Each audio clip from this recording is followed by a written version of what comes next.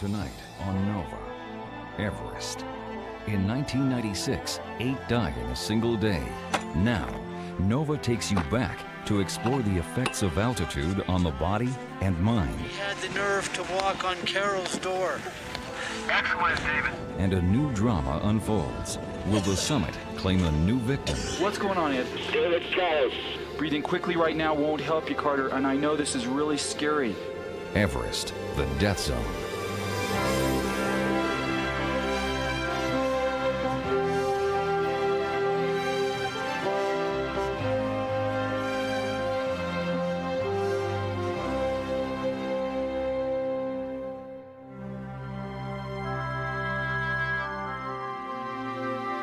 Major funding for Nova is provided by the Park Foundation, dedicated to education and quality television.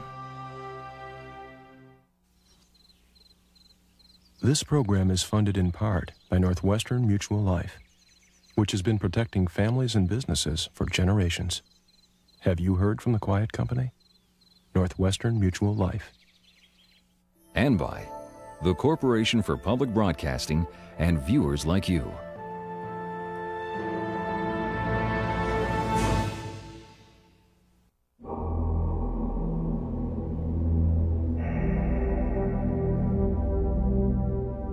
Five and a half miles above sea level, the high Himalayas stand fixed against the wind and clouds.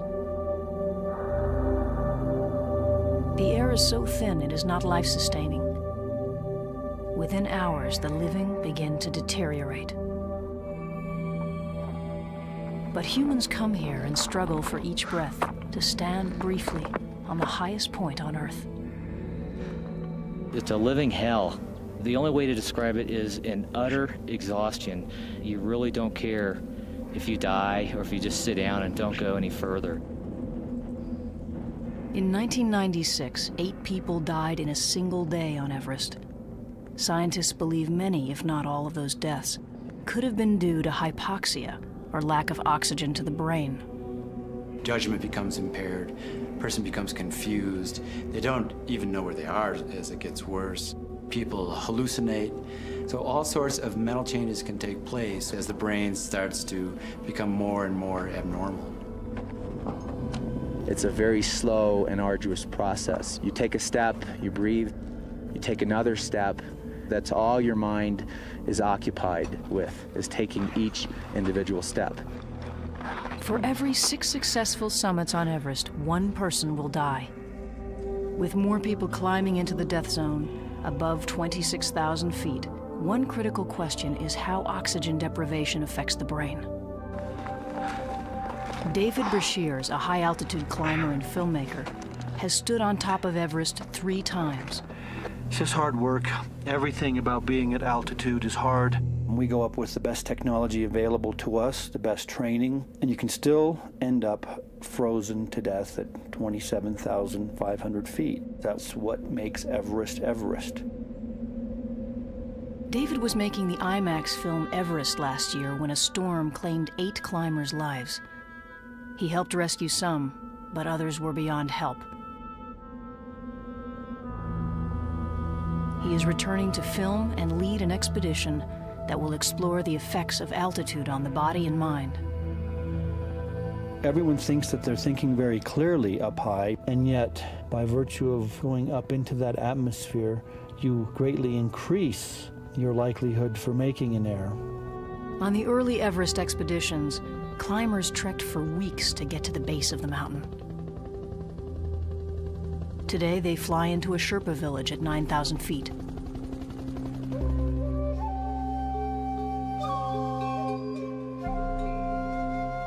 It will take 10 days to ascend the 9,000 feet in elevation to Everest Base Camp. Base Camp is a temporary city of tents housing 300 people to support 9 expeditions.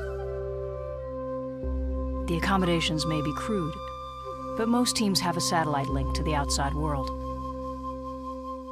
It looks like there's about 30 people standing there. David Brashears meets up with his team members and they scope out the route up the mountain. What do you guys think about the upper part there before Camp 1? David Carter from Indiana is returning to Everest after an unsuccessful attempt in 1991. We always put ladders there, and that's the toughest part of the whole ice fall there. Ed Viesters will be guiding Carter. Considered one of today's premier high-altitude mountaineers, Ed has climbed Everest 4 times, twice without oxygen. Zangbu Sherpa climbed Everest for the 2nd time on David's last expedition. He is in charge of the large Sherpa staff that will support the team.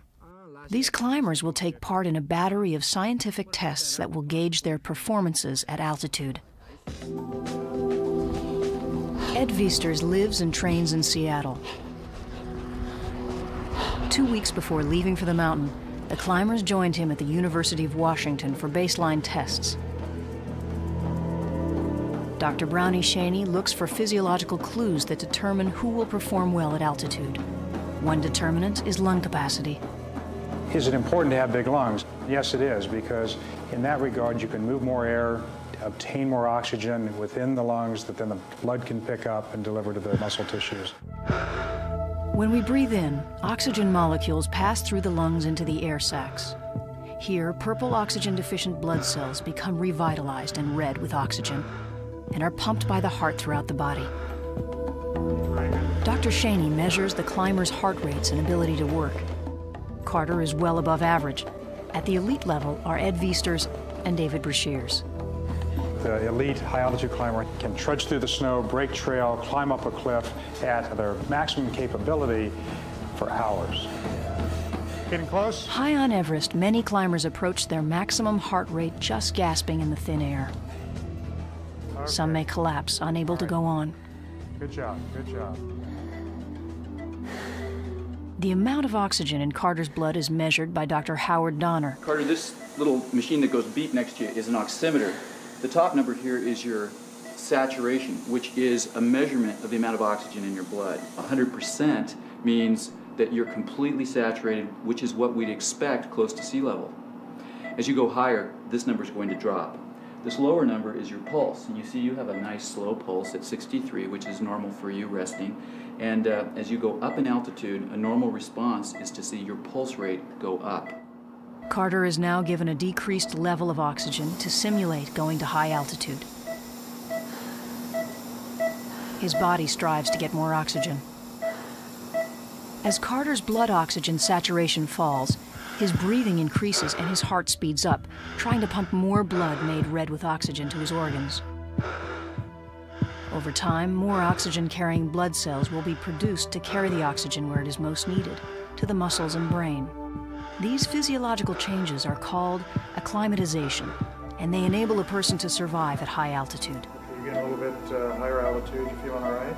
Okay. Due to this sudden exposure to high altitude, Carter's oxygen saturation plummets. He will ultimately pass out from the lack of oxygen to his brain. We've found some abnormalities previously in high-altitude climbers. Dr. Peter Hackett addresses the climbers on the effects of decreased oxygen to the brain. One of the more pressing questions in high-altitude medicine is, does climbing to extreme altitude cause brain damage? And we're going to be looking at that in a number of ways. One is by MRI scans. Some work indicates that some climbers who go to extreme altitude without oxygen do come back with slightly smaller brains. If cells of the brain actually die, the brain will get smaller. That's what happens with strokes and other things that cause brain cells to die. So we'll look at the volumes of the brain by these special scans. These are unusual people, and they're going to a very unusual place. So there's some opportunities here. David and Ed have been to altitude many times, and we might expect them to react a little bit differently than David Carter, who is a relative newcomer at these kind of extreme altitudes. I've lived by the river for 20 years and only twice before. Psychometric testing will reveal subtle changes in the climber's abilities to process information as they go higher. What we will expect to see is that there's a slowing in speech. There'll be a slowing in reaction time. We may see a lot of misspeaks. They won't say things quite the way they would at sea level. There'll be slurring and hesitation. This one's a little more difficult. This time what you're going to do is go down the columns and you're going to say the color that you see. You have to disregard the word you see. Tell me the color that the word is printed in. Okay? Go ahead. Blue, red, green, blue, red, blue, green, red, green, blue, green, blue. Stop. That's going to be fun at altitude. If Charles beats David in a sprint, which man is the faster runner? Charles. People like Ed Viesters and others who make a career out of doing these very high peaks without oxygen may have some long-term brain abnormalities. Some studies indicate that they do have very minor, subtle cognitive dysfunction, and it can be found only on psychometric testing. There's nothing obvious. And their MRI show that there can be structural changes. We have yet to have a good correlation between the MRI structural changes and the cognitive changes. That's going to take more time, more studies, more research like we're doing now.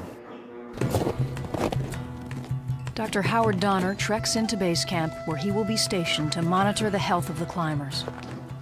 Howard, you made it. Man, you're moving like an old man. Not ready to speak in coherent sentences, okay? So go easy. Welcome to base camp. Thanks, man. Good to see you. This is Zongbu. Zongbu. He's our Sirdar. Howard. He's our head Sirdar. Hey, good to meet you. You know, you look blue. Here, Thanks. give me your hand. I got a pulse oximeter here. I don't trust you with medical devices. Oh, God. Look at you. Huh? You're alive. Okay, good. You know, your saturation level is 74, and your pulse is about 85. All right. A blood oxygen level of 74% would be alarming at sea level, but is normal for someone who has just reached 18,000 feet. Well, would you like some tea? Thanks, David. We'll get you warmed up. As Howard acclimatizes over the next few days, the level of oxygen in his blood should increase. If it doesn't, he may become ill with acute mountain sickness. The early warning signs of mountain sickness are primarily headache, followed by dizziness, trouble sleeping, and lack of appetite.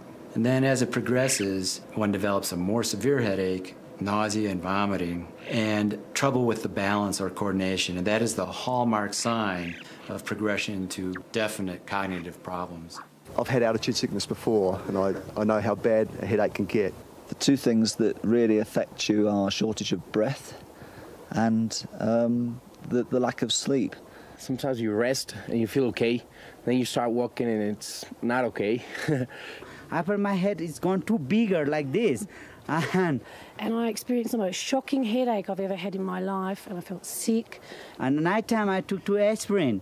After that, so never I felt myself to get headache. Now I'm fine. If symptoms get worse, a portable hyperbaric chamber known as a Gamoff bag can help. What's your altimeter say before you get in? Let's see, we're about 17,600 feet. All right.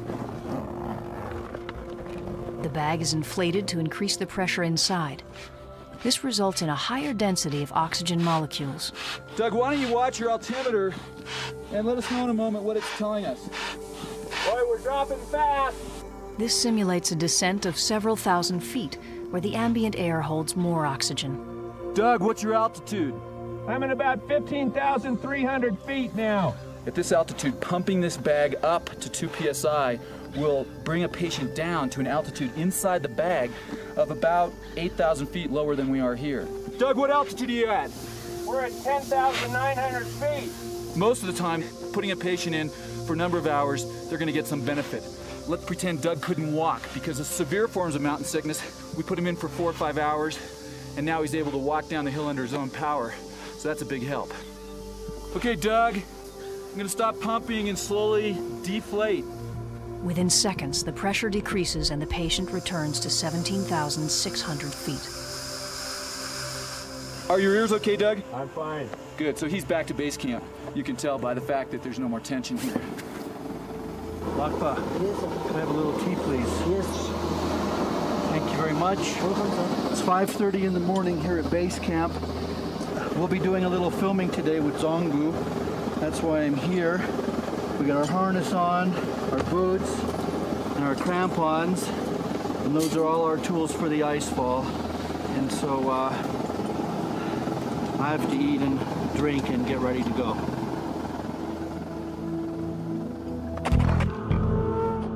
The Khumbu Icefall is a steep glacier riddled with deep crevasses and huge ice blocks.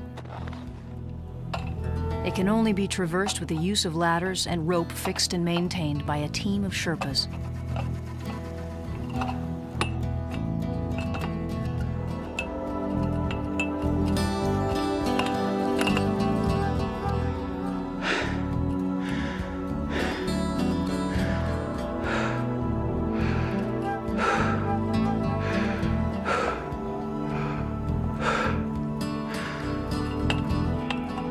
It is here at the beginning of the climb where the greatest objective dangers on Everest lie.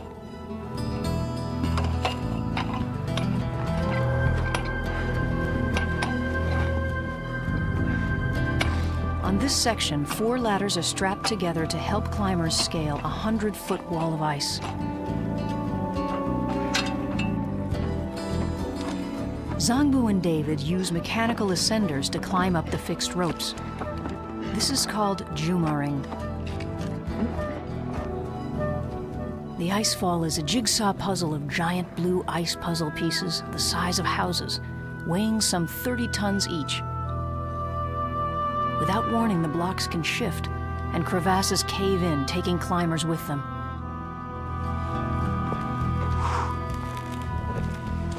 David jumars up the last pitch of the icefall to arrive at Camp 1. Okay, everybody down there, this is David from Camp 1, ready to proceed with the high altitude tests.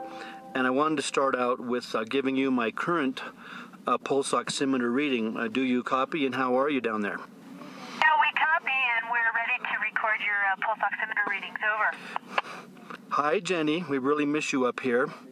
Now I'm going to stick this thing on my finger, so stand by. My heart is racing because I have to take this damn test up here, and I'm nervous as hell. Oops, it just went up.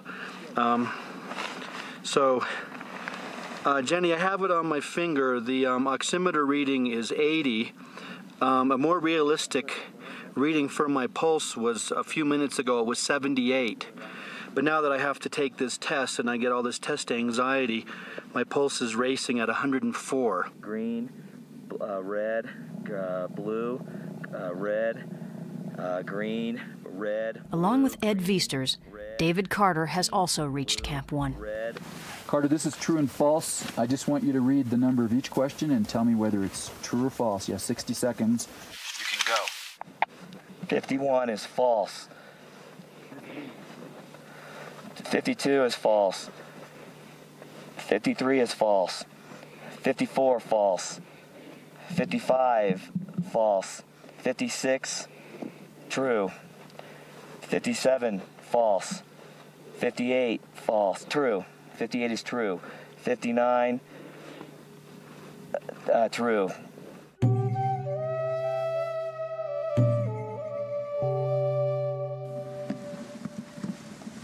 Oh, hi, Ed.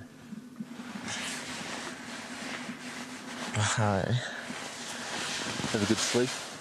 Yeah. Guess where we're going? Base camp. Base camp. Yeah. Yeehaw.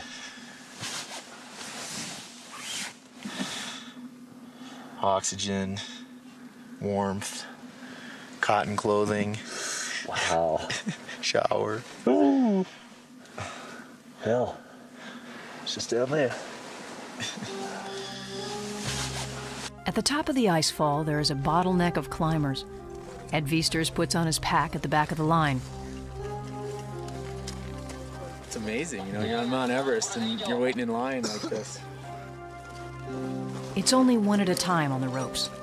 Ed, David, and Carter all descend back down to base camp from Camp 1. This will be the first of many trips through the icefall in their long schedule of acclimatization. It takes time for the body to adapt to higher and higher altitudes. Climbers will typically ascend to Camp 1 twice from base camp. They move up to Camp 2 and sleep there several nights before moving to Camp 3. Before their final push to the summit, climbers descend to base camp to rest and gain their strength before trying for the summit. While climbing down through the icefall, the climbers cross paths with a line of Sherpas bearing loads for the higher camps. Sherpa is the name for the indigenous people who live in the Everest region. Although they adapt well to altitude, they're not immune to its debilitating effects. If they push themselves to go up too quickly, they too can suffer from acute mountain sickness. At base camp, the climbers hear the disturbing news of a Sherpa who was found near death, lying in the middle of the trail. When I saw him, his eyes, his pupils were fixed and dilated. He barely had a pulse, and he died several minutes after I got there. I think he had high-altitude pulmonary edema. With pulmonary edema, the blood vessels in the lungs start to leak. They leak this plasma fluid that is tinged with red blood cells, so it's a little pinkish. And the air sacs start to fill up in different parts of the lung, usually the right first, then the left, and eventually they all fill up with fluid. The person starts coughing this pink frothy sputum, can't get any air at all. Their blood oxygen level drops, and they go into cardiovascular collapse and die. With each breath, he was blowing bubbles through the fluid in his nostrils and mouth.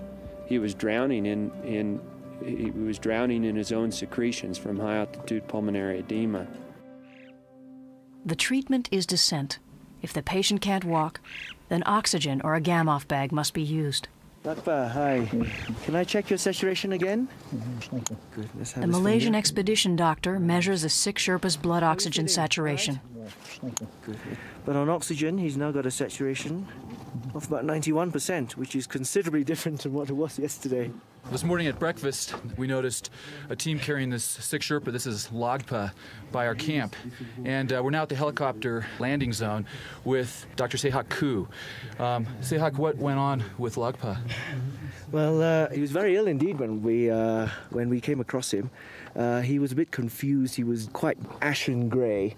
He was quite breathless as well. And we checked his saturations, and to my alarm, it was 20%. We slapped some oxygen on him, and it came up to about 70-80% with 3 or 4 litres a minute.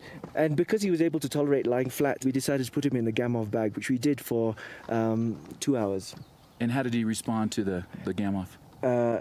He did very well. He was comfortable in it, but the fact that he had symptoms on both sides of his lung and the fact that he was so unwell and so desperately short of oxygen, we treated him for pulmonary edema. When a helicopter arrives at base camp, it means a person is in need of immediate evacuation. And for Lakpa, a quick descent to Kathmandu will save his life. Pilots don't hesitate long here, and they breathe supplemental oxygen. If suddenly exposed to the altitude of base camp, the pilot could become desperately ill from acute mountain sickness.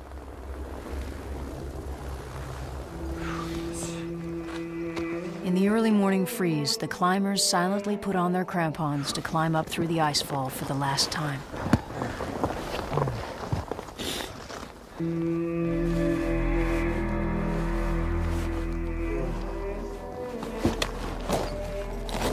The team has been on Everest for several weeks, acclimatizing at the higher camps. Time is running out for an attempt on the summit. Carter has developed a high-altitude cough, which he knows could jeopardize his chances of completing the climb. It's a real violent cough. It comes from deep within, and you can't control it. My main concern right now is when I get higher, the cough will get worse, and I'm worried about breaking a rib or vomiting or something. A chilling reminder of how dangerous Everest can be. Human remains resurface from the depths of the moving icefall. We came upon this the other day in the glacier. It's the obvious remains of a climber spread out around this area. This is an inner boot made out of a synthetic material, making it probably 80s vintage. And there's still portions of the bony structure of the foot inside. Right here, maybe the most obviously human portion of this skeleton is the head of the femur. And over here, a tibia and a fibula still intact, still together. And this kind of stuff is spilling out all the time, and a reminder of some of the drama that goes on up in the icefall. The climbers bypass Camp 1 and enter the Western Khum on their way to Camp 2. This high glacial valley is transected by massive lateral crevasses.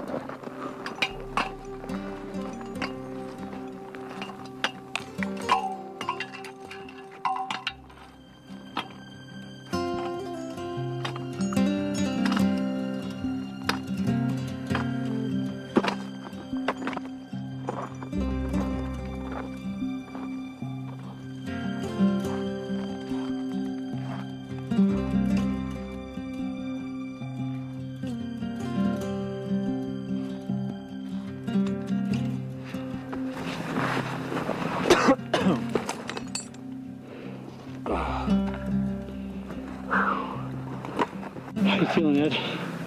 Oh, pretty good. It was a long day. It's about 12:30. I started at 5 a.m. So it's been a long day. Where'd you start from? Base camp. Don't you have something really fun to do today? No, nothing fun. Just relaxing. I thought you were going to do some testing up here. Oh yeah, we got to do some testing. That's right. What kind? Oh, mental testing, reading some lists and memorizing and stuff like that. What do you think you're going to do? I have no idea. We'll soon find out.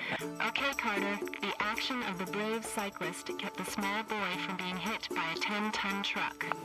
The action of the brave cyclist kept a small boy from being hit by a 10-ton truck. If Daphne walks twice as fast as Margaret, and they are the only two people in a race, who is most likely to finish last? Margaret. Okay, now you know for this test, David, you're going to try and count the low tones and ignore the high tones. Ready?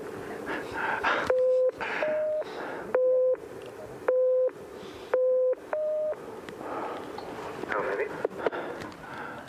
4. Today I'm suffering badly. We're up at 6,500 metres. And often one feels fairly poorly here anyway. I think I was suffering from AMS, acute mountain sickness, which with vomiting and diarrhea means that I couldn't drink or eat anything, so I'm feeling a bit weak. This is the part of high altitude mountaineering that isn't nice, being sick. It's hard enough as it is, but when you're sick as well, all your reserves are gone, and it's very hard to catch up. If Guy Cotter's symptoms get worse, he'll have to descend. There is a delicate balance between acclimatization and physical decline. Climbers know that they can only stay at altitude for so long. You know, I'm nervous. I don't know how I'm going to perform.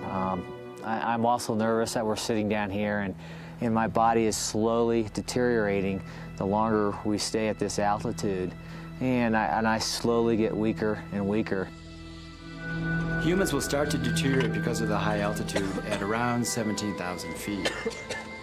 Sleeping becomes a problem, muscle wasting takes place, weight loss takes place. This process of deterioration takes place much more quickly the higher altitude that one goes to. So at over 26,000 feet is called the death zone because acclimatization is essentially impossible.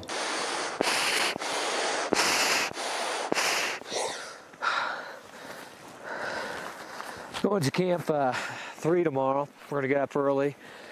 Around, we're going to get out of here probably about 6 o'clock. I'm on an antibiotic now. I ended up getting a pretty good head cold about 3 days ago, and yesterday I was really feeling pretty bad when I came into camp too. I was dehydrated and basically just weak from the cold. But the antibiotics have been kicking in, and I'm feeling pretty good today, and looking forward to going tomorrow. In the morning, they march to the top of the Western Coombe, where they begin the arduous ascent of the Lhotse face.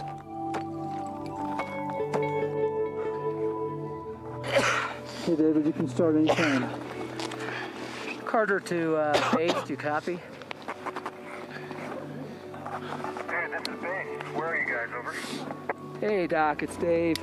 We're at basically the bottom of the Lhotse face, where our elevation is at 22,300, and it's about 8 o'clock in the morning. We got that, David. How you feeling overall, over? Not too bad. I could be feeling a little bit better right now. Oximetry data, if you have it, over? Pulse is around 140 when I rolled in, and blood oxygen saturation was 60, over. 60% is low, but Howard is hopeful that Carter's saturations will improve over time. David Brashears interviews Carter an hour below Camp 3.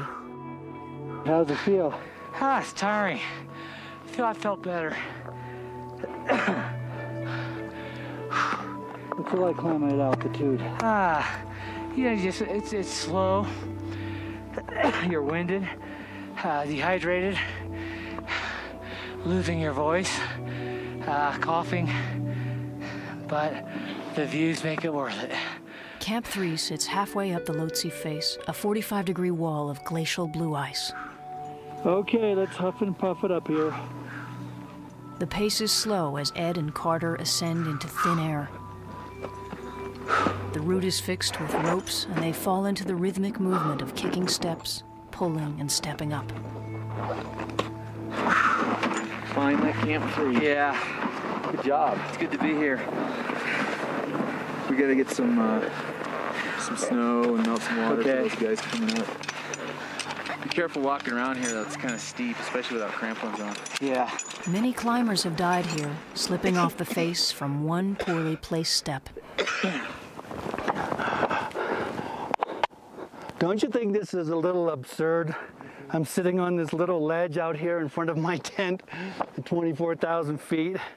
I'm ready. The video camera captured the bank robbers' daring daylight robbery of the First Avenue Bank. The video camera captured the daring bank robbers' robbery of the First National Bank. The action of the brave cyclist kept the small boy from being hit by the 10-ton truck. The action of the brave cyclist helped save the boy. Let's see, I know I have to say all I know. Prevent the boy being hit by the 10-ton truck. Oh, shit. It's just hard work. Everything about being at altitude is hard. I can't show you that there's no oxygen molecules in the air here. There's only 35% of the oxygen you're breathing down there at sea level available to me right now. We have to finish this expedition. The ice fall's going to close. Our permit's up. We've been here a long time, but we're also extremely cautious, and we're not going to push it one bit. We'll do our research as high as we can and go home knowing we've done the best we can. How'd you sleep? Good. Yeah, the oxygen really helped. Oh, it was great.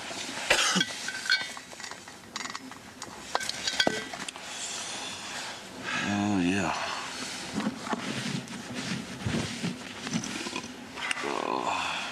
Carter, this is Howard. How do you feel your breathing's going relative to this upper respiratory infection? Over. Real good now, a lot better. Howard, it was a lot worse when I was, I'd wake up after 2 hours and I felt like I had a lot of shit in my throat and I'd cough it up. It was kind of a hard chunk, snot type shit. It was yellow. Over. It sounds like maybe you're clearing this stuff out. Over. Yeah, after a few hot drinks and getting off O's and breathing through my nose, I feel a lot better. Great, David. I don't need to tell you this. Just stay hydrated and cough that shit out of there. I'll get you back to Kate. Alrighty. Carter, where are you now? I don't know. No, I'm kidding. We're at Camp 3. We're getting ready to move out. Carter is about to go higher than he has ever been before. Looking up the route, some 50 climbers clamber towards the highest camp on the mountain. This makes David Brashears and Ed Viesters very nervous. They witnessed last year that crowded ropes on Everest can be deadly. This year, it seems nothing has changed. As climbers wait their turn on the ropes, they increase their chances of becoming hypoxic. Tonight, they will all leave camp and climb toward the summit. David and Ed climb into the death zone, an altitude where humans are only transient visitors. The tents of Camp 4 finally come into view.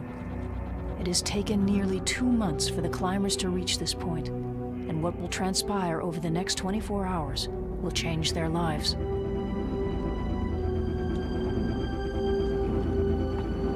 Oxygen bottles from expeditions years ago litter this wind-scoured place. Highest junkyard in the world. Anything you need, we have it. Temp holes, spare oxygen, tent stakes and beyond corpse. When you die at 26,000 feet, no one has the energy to carry your corpse off the mountain. The climbers are slowly deteriorating, their bodies literally consuming themselves for energy. You need the red string. Okay. Simple tasks take longer to perform, and precious energy is burned just gasping for air.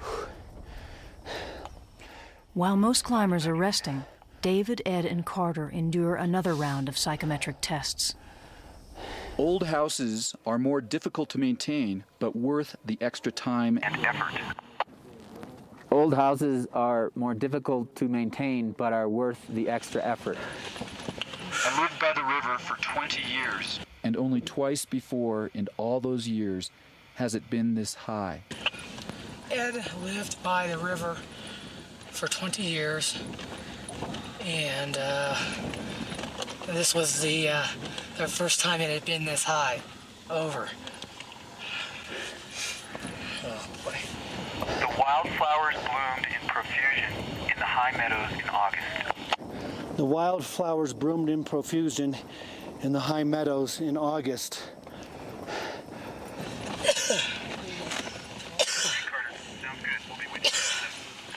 Sounds good, Doc.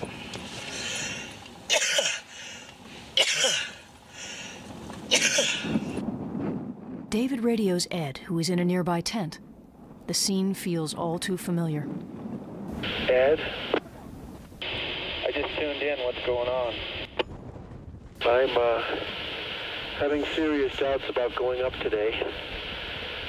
Something about climbing with all these people.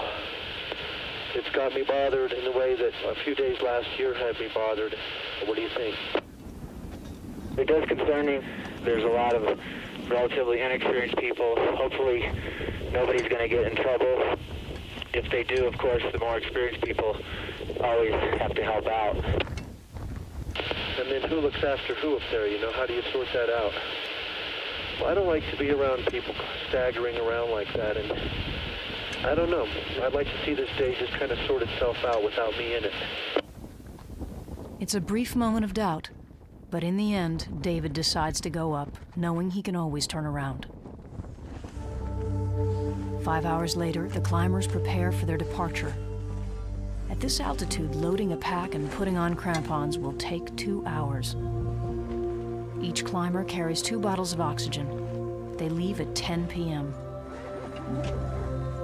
When one considers the condition that a climber is in on the South Col on summit day, it's really amazing that they can reach the summit at all. First of all, there hasn't been sleep for usually a couple nights. There hasn't been enough to eat or drink. Even if they've been on oxygen, it's still been very uncomfortable to breathe. The mucous membranes are all dried out. There's always a sore throat. There's always a cough. There's often a headache. And it takes a tremendous amount of will to keep going under these conditions. At 5:30 in the morning and 300 feet below the summit, David calls down to Howard. We've been climbing like crazy. We're on the south summit, 28,700 feet. It's unbelievable. And you climb in the middle of the night and you're standing up there in the early morning. They sit down to rest. 10 feet in front of them lies the body of Rob Hall, one of the expedition leaders who died in 1996. David points to where Rob is buried under wind-driven snow. How far buried do you think he is? 5 feet? No, it could be 5 or 6 feet. Right. It's a lot. Yeah. Rest in peace. They have only 300 vertical feet to go, but 2 hours of climbing. They traverse a knife-edge ridge which drops off 8,000 feet on both sides. David climbs in front. They reach the Hillary Step, a 40-foot wall of exposed rock. This is the most technical terrain on the summit day. Climbers maneuver up the cracks and over the rocky outcrop while clipped into the fixed ropes. Carter hoists himself up. Only one climber can ascend at a time. This is where bottlenecks occur.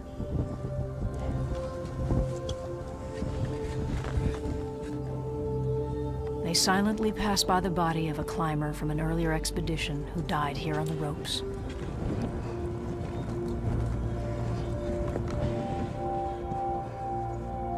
The breathing becomes unbelievably difficult.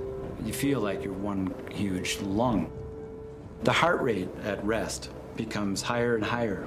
The maximum heart rate becomes lower and lower. And as you go higher, those two get closer and closer together. And of course, when your resting heart rate equals your maximum heart rate, all you can do is rest. You can't do any more physical work. They've climbed for 9 hours. Zangbu raises the Tibetan flag on the summit. David is sitting on the top. Ed is taking the last steps up with Carter just behind. Base camp, base camp. This is David. Do you read me? David, we read you loud and clear. Where are you? Over. Howard, I'm on top of the world. We made it. I'm on the summit of Mount Everest, 29,028 feet. I'm here with David Carter, Ed Beasters. I can see everywhere. It's just so beautiful. I'm not going to be able to stay here very long. David Brashears has reached the summit of Mount Everest for the 4th time. Ed Viesters has now become the first non-Sherpa to climb Everest 5 times in return. Rob Hall's 5th summit last year was tragically his last. Carter has lost his voice and will be unable to take the world's highest psychometric tests. Mike walked around the block 3 times before he had the nerve to knock on Carol's door. Mike walked around the block 3 times before he had the nerve to walk on Carol's door. Excellent, David. Do you have any oximetry on the summit?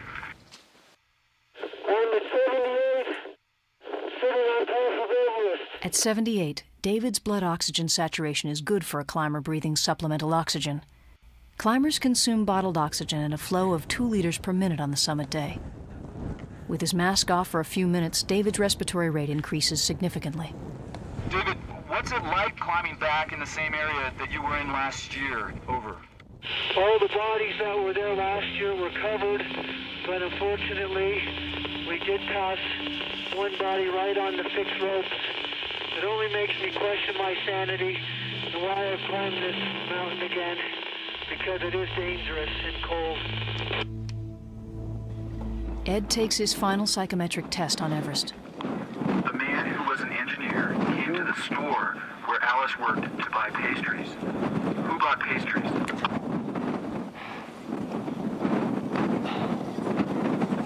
The engineer, Jack, the guy.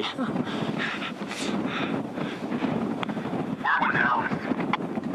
In the store. Ed, I know you want to get moving again. Let us know how you're doing. How you feeling? Over. I feel fine. Get kind of cold. It's just right. The descent is quite arduous. You're physically spent. You have to think about what you're doing. You can't just stagger and slug your way down. A lot of accidents in mountaineering occur on the descent, and it's because people get to the summit and they're totally let down their guard and they've used all of their energy just to get to the top. It takes 5 hours to climb down to Camp 4. In the safety of his tent, David reveals to Howard that he had a difficult climb to the summit. Howard, this is South Cole. Hey, David, this is Howard. Go ahead. This morning I drank about a quart of Kool-Aid. Then I slept and I threw up about 6 times. I thought I would have to come down, but I didn't want to leave the team behind because it was just, I kept thinking I'd feel better. I had the worst trip down in the South Summit I've ever had. Over. I got that, David. How's everybody doing? Over. We gotta get these guys out of here. He's a little sick. David Carter's condition has worsened. Despite his own illness, David Brashears picks up the camera to shoot Ed taking care of Carter. Tell me what's up. He's at 93 and 133, so your pulse ox is really good. Your throat feels real constricted? Yes. Okay. He's on 4-liter flow. David started having problems coming down on the South Summit. Couldn't catch his breath. So we called the doc at base camp, told him what was going on, and he doesn't know whether it's something like pulmonary edema or possibly the fact that David was having some lung infection earlier on that he's been fighting, and whether the altitude just exacerbated that. So I think the best option, if he can handle it, is to get him down to Camp 2. The lower we get him, the better. What about oxygen at Camp 2? Yeah, there's a bottle. They have just climbed to 29,028 feet, the summit of Everest, an exhausting accomplishment. Now they will try to descend 5,000 more feet to get Carter to a safer altitude. Hey, David. Good luck, man. Sorry you had to get sick like this. David Brashear stays at Camp 4 to rest as Ed accompanies Carter. He would go 10 or 20 feet, and then we'd stop for 5 minutes. Take your time. You know, he'd have to catch his breath. He'd have to take his mask off. He was overheating, desperately trying to gain control of his breathing. I thought we could get to Camp 2, but as it turned out, it took us a long time. It took 4.5 hours to get down to Camp 3. So it was about 7 p.m. then, and we got into the tent, and that's when it started to get a little hairy. After hours of labored breathing, Carter gains enough strength to get on the radio. Carter, my man, how you doing? Still alive. It's been a hell of a day. Tell me, this is very important, Carter. I need to get a feeling for whether you feel like your lungs are full of fluid, do you feel like it's difficult to get air, you feel really short of breath, or do you feel more like it's wheezy in your upper airway, like you have asthma? Over. I really don't feel like I have anything in my lungs. It feels like my throat is closed up on me. Or I have asthma, something like that. Last night, I coughed up a lot of green, hard chunks. A couple of them had blood over. Carter seems to be improving. But 2 hours later, a desperate call from Ed. What's going on, Ed? David's tired. Like his throat's obstructed. Ed, I'm going to keep talking. You don't have to respond. See if you can do a Heimlich and get him to expel whatever's obstructing. Over.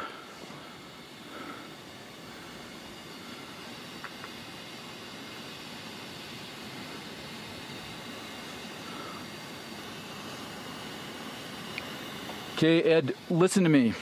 I'm not sure where you're at. If it's an obvious obstruction, you can push it out with a Heimlich, do that. If it just seems like Carter's airway is closing and you need to breathe for him, go ahead and start mouth-to-mouth ventilation. Over. Okay, hang on, I did a half a dozen Heimlichs and it seemed to help. Tell me what Carter's doing now. What is his respiratory status? Over. He's sitting up. We did some more Heimlichs. It seems like he's calming down a little bit. Hang on. Okay, what's very important, Carter, for you is I want you to take nice, easy, slow, deep breaths. Breathing quickly right now won't help you, Carter, and I know this is really scary. You're going to do fine, but I need you to breathe deep, in and out, and in and out, slowly.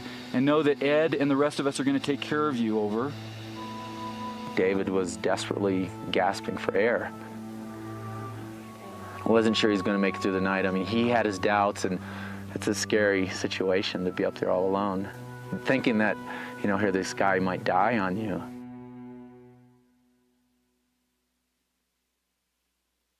There we go. Looks like we have a record level. That light came on. That's plugged in. Okay, David, what's going on? It's been a long, it's been a really long couple days for me. I've been very sick coming down. I'm totally exhausted. I'm having problems getting a full breath. My throat feels like I'm breathing through a straw right now. This is God's gift up here. That was the first time in my life when I literally thought I was going to die. I still, to this point, have not even thought of summiting. I just want to get down the mountain. Choking to death at 23,000 feet. The first thing that went through my mind was how isolated I am, and I'm not going to be rushed to a hospital and revived. I knew that when I was choking, there's just two people there. It was myself and Ed, and it was frightening. I don't want to die. I don't want to die in the mountains. I don't want to die young. But since I've survived it, it's a big part of my life now.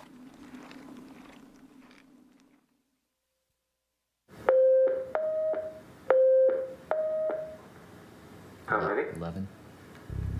10 days after coming off Everest, the climbers returned to Seattle for a final session of testing. The scientists have now had a chance to analyze the data.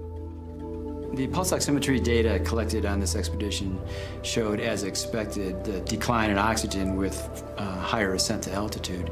And David Carter in particular had lower blood oxygen levels, which seemed to go along with some of the problems he was having on the mountain.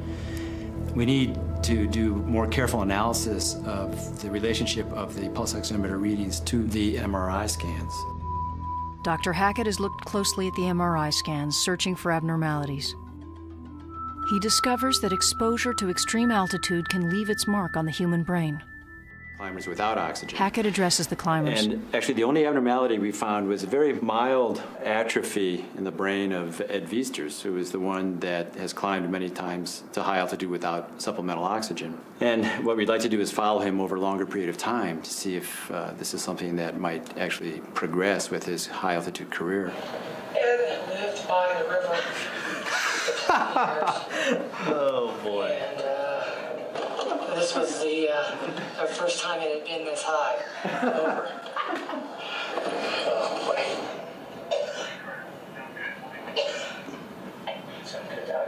Oh, Man. you were feeling bad there. We have reviewed all the tests you see, and you can see that there's a real difference in your performance at high altitude. At the higher elevations, you're obviously in survival mode. From the numbers, we could see that your performance was deteriorating, and had we had those numbers available, we would have probably suggested that you might not want to continue. I'm shocked, and I realize now how sick I was.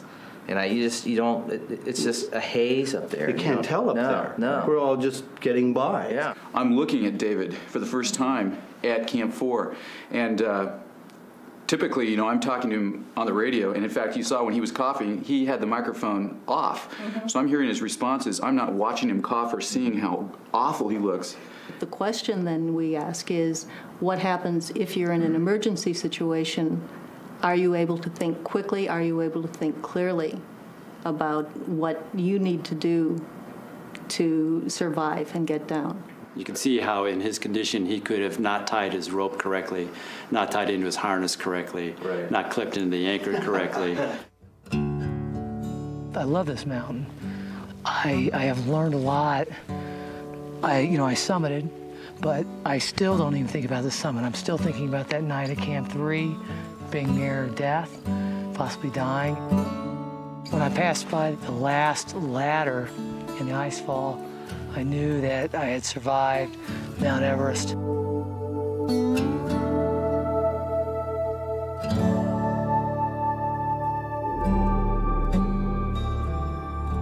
David, we're curious, now that you've been to the top, you think this was your last trip up this mountain? Over? Well, it's the hardest day I've ever had on the mountain, and I have no intention of ever going to the top of Everest again. I need lots of people to prevent me from changing my mind.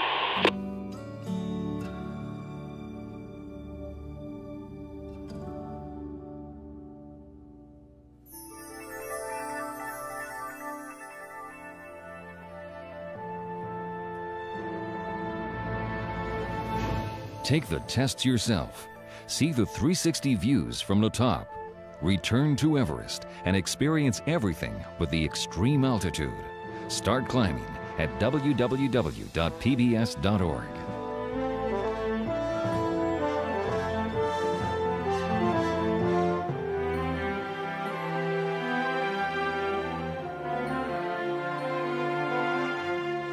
Educators can order this show for $19.95 plus shipping and handling by calling 1-800-255-9424.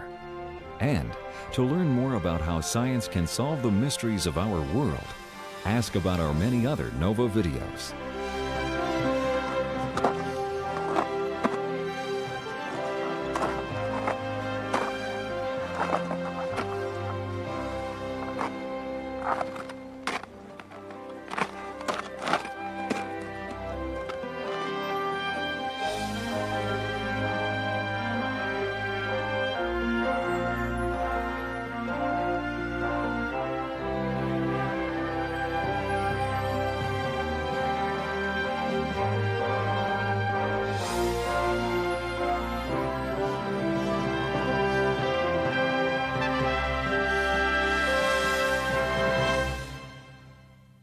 Nova is a production of WGBH Boston.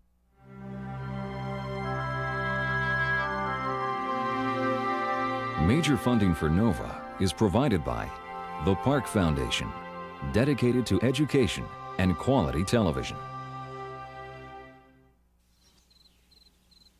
This program is funded in part by Northwestern Mutual Life, which has been protecting families and businesses for generations.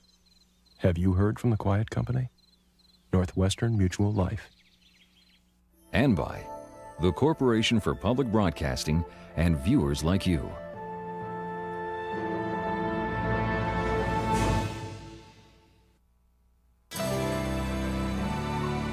This is PBS.